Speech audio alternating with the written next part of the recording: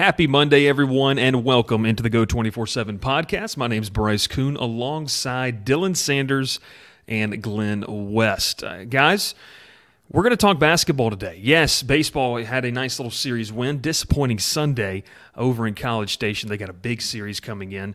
Football is back from spring break. They're going to be, restarting all the spring football activities here very soon.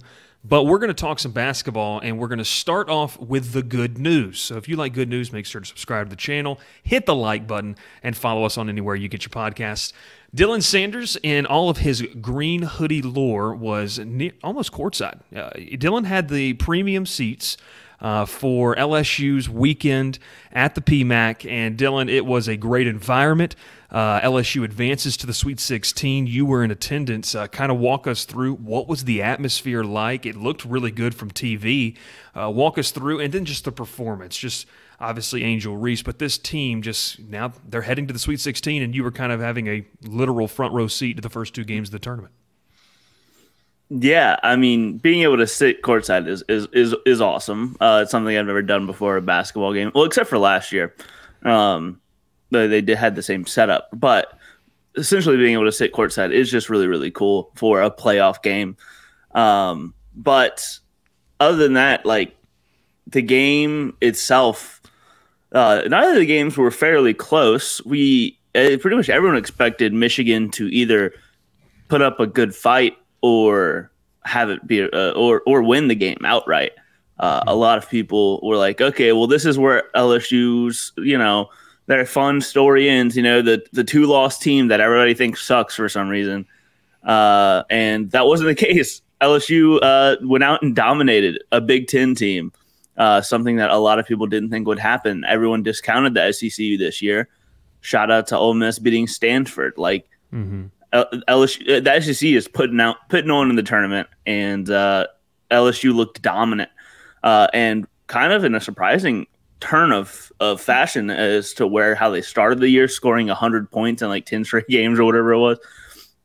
They are smothering on defense right now. And it's kind of been a trend in the tournament, but especially last night, they were just faster. They were stronger. Kind of all of the typical SEC misnomers that people put out. They're bigger, faster, stronger. They weren't bigger than Michigan, but they were faster and stronger. And it showed, and it allowed them to just utterly dominate. And I think we can't go much longer without mentioning the name Angel Reese. Wow. What a performance. First ever player in NCAA tournament history to score 25 points and 24 rebounds. Incredible. It was just one of the best performances I've ever seen. She had six blocks. Yeah. 6 blocks, 3 steals, 3 assists, only 1 turnover, 1 foul, like 2 fouls maybe. Insane. It was what underrated part of the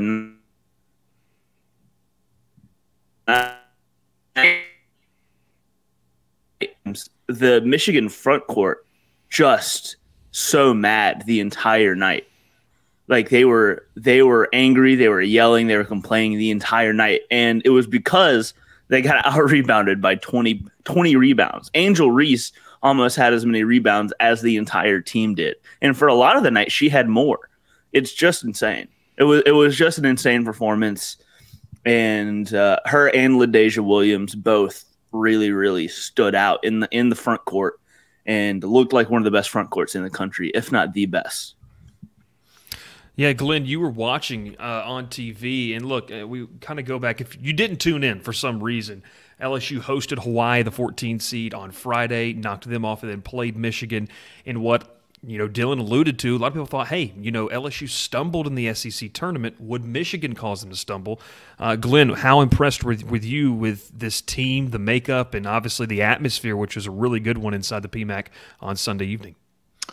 Yeah, very impressed. I think they were able to squeeze in 8,000 people last night. I think that was around the announced attendance, somewhere in that range. It felt louder than 8,000. That's for sure. Yeah, and you could really see that. Look, I mean, Dylan kind of hit the nail on the head there. This was the Angel Reese show. She had almost a double-double like 2 minutes into the second quarter. I mean, she was just kind of, throwing the ball around the rim a lot and getting her own rebounds and finishing around the rim. So, just a really spectacular performance. But I think really when the tide really changed for LSU last night was when Jasmine Carson came in and hit 3 threes.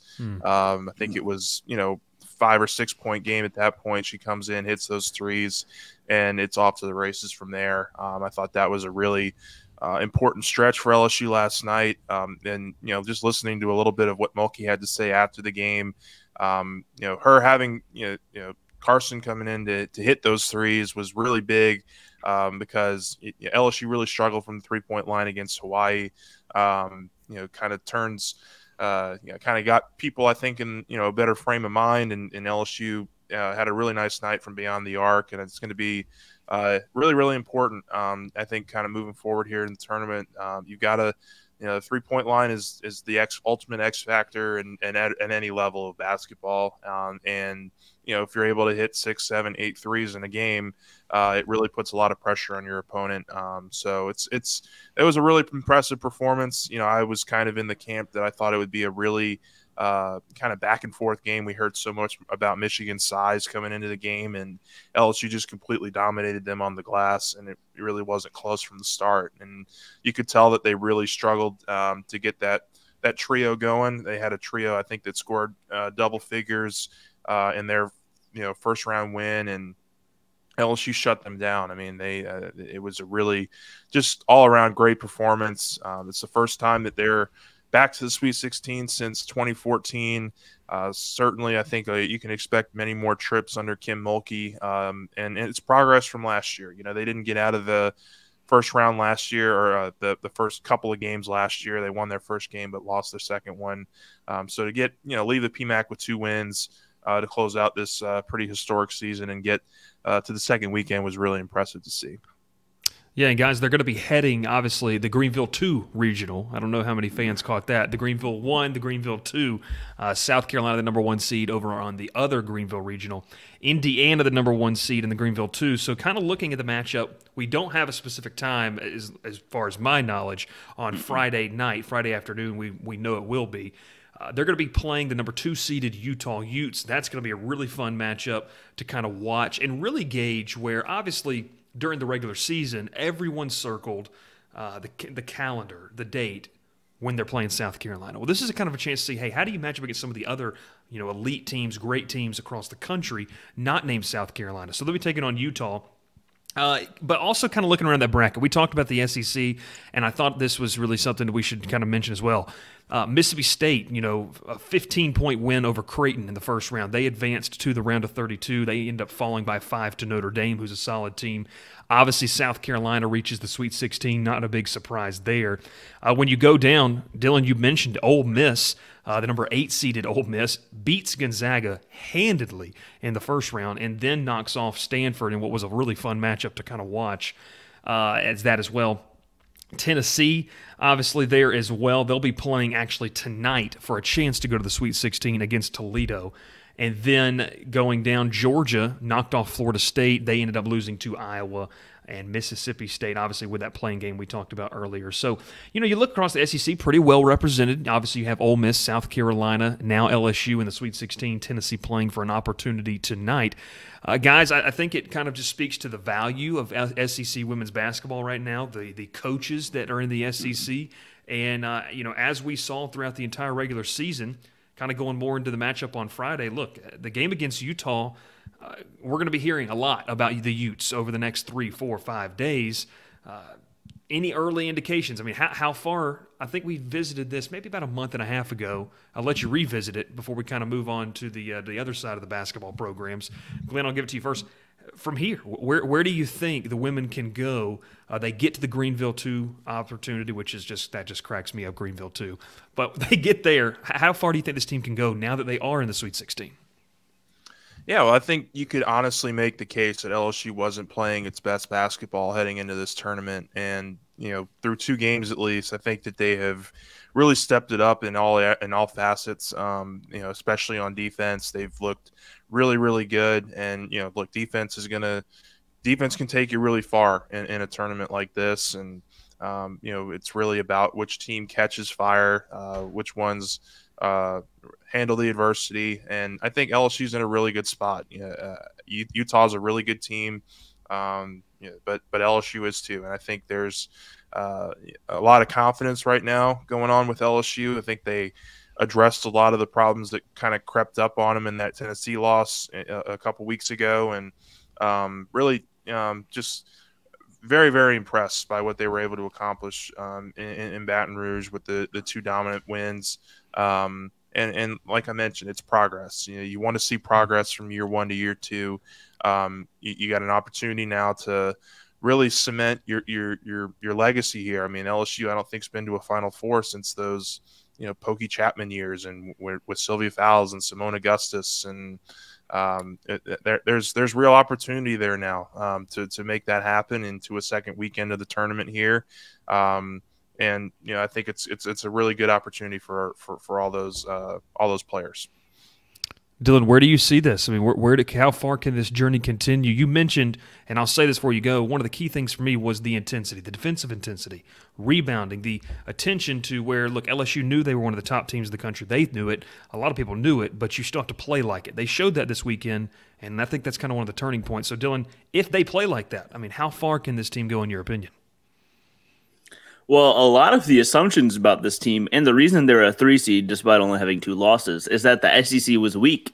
And so it looks like LSU got a little bit more battle tested throughout the regular season than people expected or gave credit to.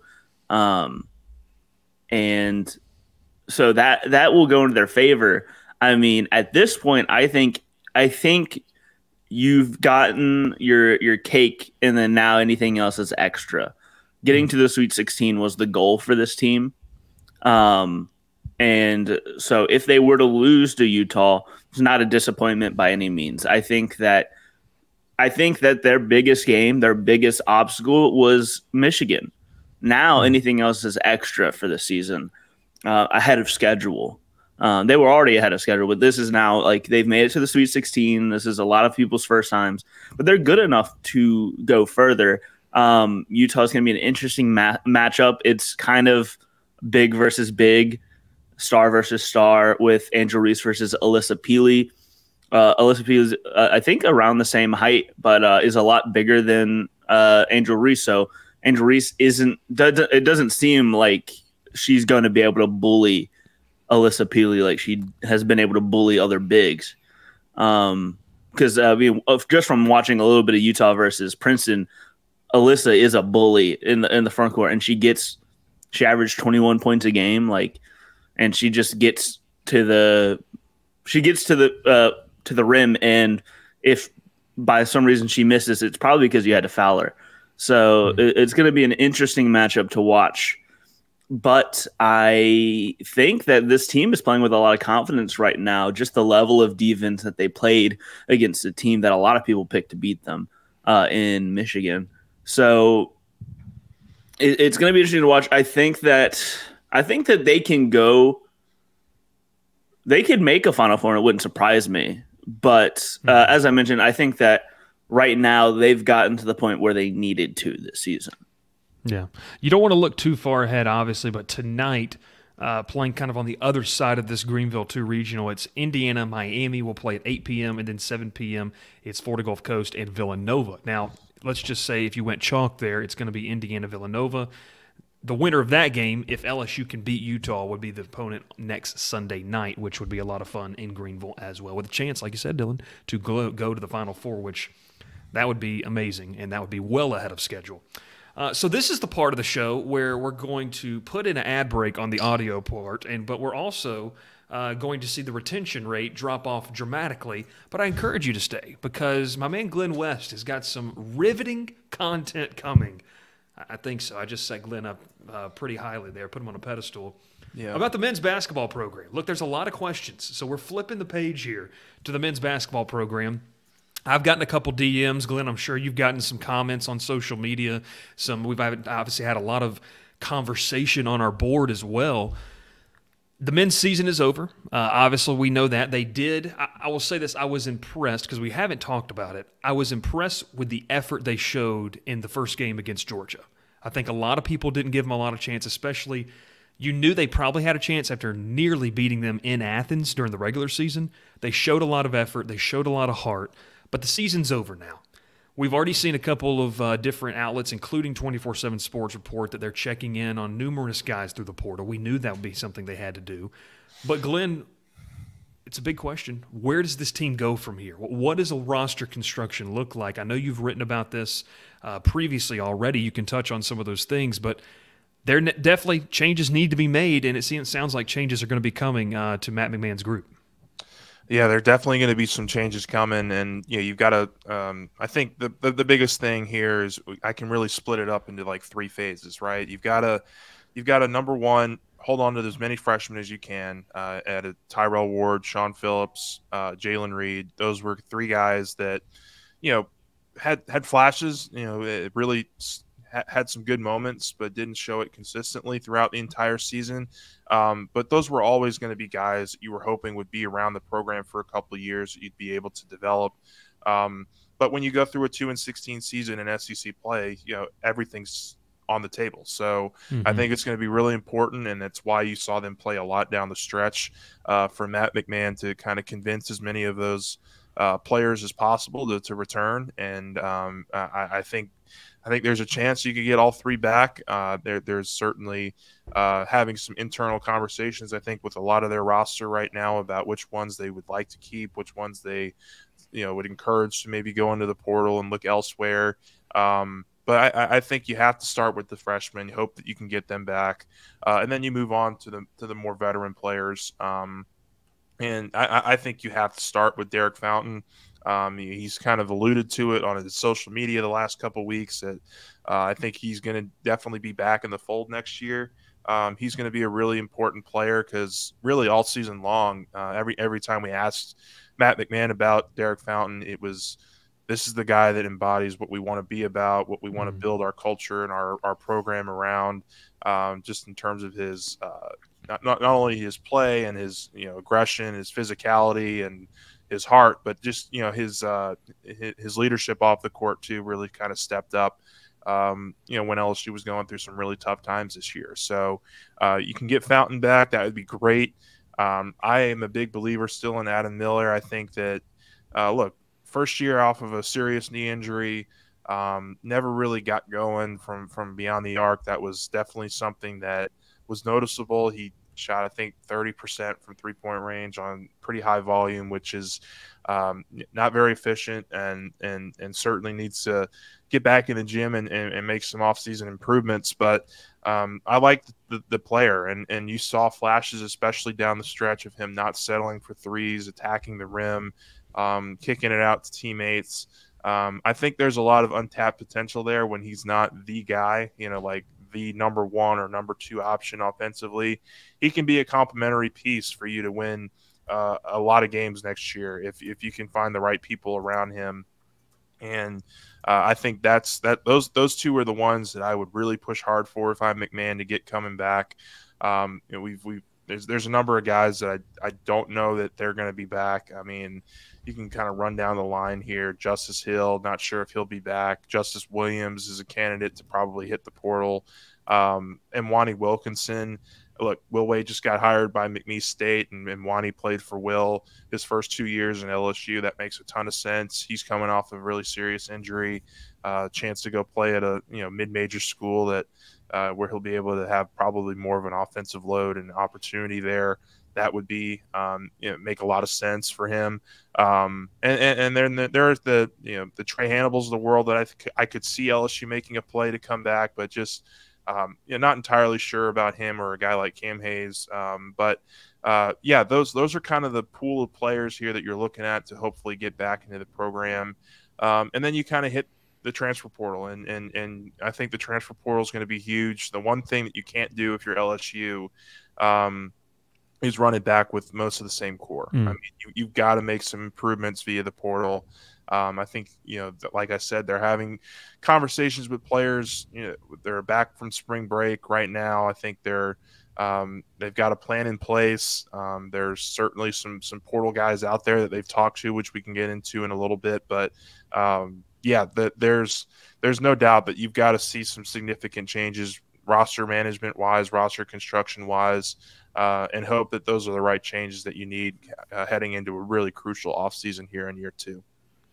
And you talked about some of those conversations. They're obviously going to be tough ones, but I think they're obviously conversations that have to take place to move forward with this roster. And the two things I like that you said that you pointed out was about Derek Fountain. I don't think that it was lip service from the mouth of Matt McMahon about Fountain's what we want. We saw when he was healthy, he got injured down the stretch. But it was healthy, how active he was, how he embodied kind of what this team wanted. Folks, that's really important for next year, to have a guy that you can key in on, especially with KJ Williams gone, especially with all the names that you mentioned, to be able to bring in transfers and say, okay, this guy's been here in year 1 under Matt McMahon, and he kind of knows what the expectation is, and he can move forward by being, whether it's maybe not in a statistical category, but he's a leader in the sense of he knows how to lead this team until those other guys get comfortable. Dylan, before we kind of wrap it up, I want to point this to you, because this has kind of been the questions I've gotten on social media, and a lot of us have, is what would make you feel comfortable at the end of the summer, maybe getting into the new school year, not for you because you'll graduate, congratulations, but the new school year where you say, you know what, I feel comfortable with where this roster is. It is a number of transfers. Is it maybe not a specific name, obviously we don't know yet, but what makes you feel comfortable rolling into next season? Is it identifying a guy in the portal that says, hey, this is a lead guard that can help lead this team? I felt like guard play could have been really better this season. That was one thing for me. Where do you kind of stand? What makes you feel better rolling into next season? The fact that this year's over, maybe? Just a new team. I don't know. Y'all have kind of hit the nail on the head. A new core, a new guard, new guard play. Absolutely. They need a lead guard, like an actual point guard. And I think that's something that Matt McMahon teams in the past have had, and they just didn't this year. Obviously, you look back, Ja Morant, but we don't need a Ja Morant. Someone who can, effectively run an offense and actually, get the game going. And I think that's really just what I think LSU missed a lot of the glue to hold the team together this year. And it was kind of just, loose, uncoordinated basketball play is what it felt like for a lot of it. So getting someone who can actually, on the court be a coach would be a huge addition. And I think it's probably going to be, a veteran transfer who's looking for a new shot. I don't know. There's not a lot that'll make me go into next year feeling like, oh yeah, this is the year LSU's back. No. But just feeling like I just want to get to a point where I'm not dreading watching LSU basketball. Because that's where we were at some. I was like, oh, I do not want to watch this. About mid-February. Like, oh, here we go. This is what's happening. Glenn, you were about to say something there. Mid-January for me. Mid-February. Well, look, just bouncing off of that a little bit from what Dylan was saying, you got to get a ball handler, a point guard that can get shots for for other guys. I mean, they just didn't have any of that this year. You could tell it was really tough on KJ Williams. Teams were double teaming him, and he was still getting his shots, still getting his points. But the offense was just clunky and just not didn't move well at all. And I think getting a point guard in here that can move the ball, set guys up, attack, get to the rim, that's going to be priority number one for me. You've got to add size at every position. I mean, LSU was undersized practically at every position last year. They were running out, Cam Hayes, Justice Hill, Adam Miller, 3 guard sets for a while. Derek Fountain's a great player. He's 6'7", 6'8". You can't ask him to go up against 7-footers in the SEC and expect to not, kind of get, I don't want to say pushed around, but definitely, the improvement needs to come there in terms of just adding size, getting a rim protector in there. I think Sean Phillips, if you can get him back, develop him this offseason, he makes a ton of sense as a potential guy that can have an increased role on this team next year. So that's certainly something. And then just I wanted to hit on a couple of the transfer guys that they've kind of reached out to already, guys that we've seen and heard. They've set up meetings with Nick Timberlake is a guard out of Towson. They had, I believe, a Zoom call meeting with him either early this week or late last week, and so he's a guy that you certainly want to keep an eye on. Amari Abram is a guard out of Ole Miss. He just recently picked up some interest from LSU last week when he entered the portal. Javon Small is a guard from ECU. He's a guy that I know LSU's reached out to. They've had a couple of in-home visits with guys, but these are all players that are in the 6'2", 6'3", 6'4" range of kind of guards that I think that are a little bit bigger, guys that can score, and I think can really help LSU out next year as a guard in that respect. And so BJ Mack is another one, forward out of Wofford. He's somebody that LSU's reached out to, as well as Jaden Taylor, who's another forward out of Butler. So those are just a couple of the names that we've heard so far. I think LSU certainly needs to make a jump. I think you're going to start hearing some stuff later this week about guys maybe entering the portal on LSU side, and then maybe making some jumps and some moves on some guys in the portal. They've got to start moving. They got to start moving here, and I think as teams start to kind of fall out of the NCAA tournament picture as well, you'll see even more players enter the portal and more guys that LSU reaches out to. So you've got to rebuild this thing, and I think you hope that you can get some of the freshmen back. I think you hope that you can get Fountain and Miller potentially back. That would be a good start to the offseason. But after that, I think everything is on the table, and I think you've really got to go after a lot of different guys, a lot of big pieces that you need to fill around that 5-man group that you hope to return. So that's kind of my spiel here on basketball, where things are at. But yeah, we'll certainly see here, I think, as the week progresses, some movement on the men's basketball side. Yeah, and look, not even going to ask anybody how their brackets are going. We're just going to end that right there because mine's in shambles. But I did want to mention this. A bright future ahead for mine. Before I joined you all, guys, I know we put it on the board and I've put it out there a little bit. I did broadcast some games. Got the chance to see the kid from ECU in person and the kid from Wofford. Both would be welcome additions, not just because LSU needs some players, but I think they would also kind of fit the mold of what McMahon wants. Also, Nicholas Timberlake, 6'4", 205 pounds, 210. That's the kind of guard. That's a body that can play in the SEC.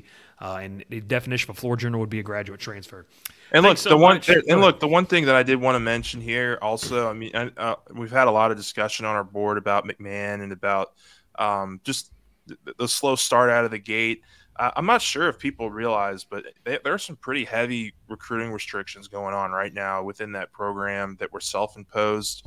I know the self-imposed penalties people can kind of gloss over sometimes and say, oh, how strictly are they going to, enact that? They haven't been able to get on the road as much. I'm not trying to be here and say that this is the Matt McMahon savior or anything like this, but there are some recruiting restrictions, some visit restrictions that they have in terms of bringing players in that were self-imposed by LSU because of everything that went down the last couple of years. And then you still don't even have the NCAA investigation wrapped up yet. I think I wrote about this earlier in the week, but that should be starting to come to a close here before the summer. I would imagine we learned something about LSU and their penalties before the summer. But, look, McMahon, yes, it was probably a swing and a miss in year one in terms of the players that he brought in. But I think he deserves, a couple more shots at this. I don't think there's any they gave him a 7-year contract for a reason. And I think part of that reason was because they realized how difficult it was going to be for him to recruit in the first couple years here. So, I think you take the good with the bad, but there's certainly some extenuating circumstances here that have kind of led to a really poor start. And certainly I think as those recruiting restrictions start to get lifted, you start to learn about the penalties coming out. They'll have a much clearer picture on how they can operate this program moving forward. Yeah, it'll be interesting to watch and monitor, and obviously it's going to be a busy thing with everything going on as well. This has been the Go 24/7 podcast. I want to thank Dylan Sanders and Glenn West for making the time here on Monday to talk to you. If you have not already, make sure you subscribe to the channel. We're doing great on the numbers, continuing to grow that, and we're only going to have more content with spring football starting back after spring break, obviously baseball season getting in full, and then like you just heard, portal talk for hoops, and also don't forget that portal opening for football, which I guarantee you a lot of LSU fans have their fingers crossed, hoping nobody falls in, especially a quarterback that some people still are scared and nervous that he might jump in that next time. I don't think he will. I don't think so either, but it's going to be a good conversation to talk about it nonetheless. We thank you so much for tuning in, whether it's on audio. Make sure to follow us on Spotify, Apple Podcasts, wherever you get those. And if you're on YouTube, once again, cannot tell you enough, hit that like button, hit the subscribe button, completely free. It just helps us continue to grow to the channel. We'll catch you next time here on the Go 24/7 podcast.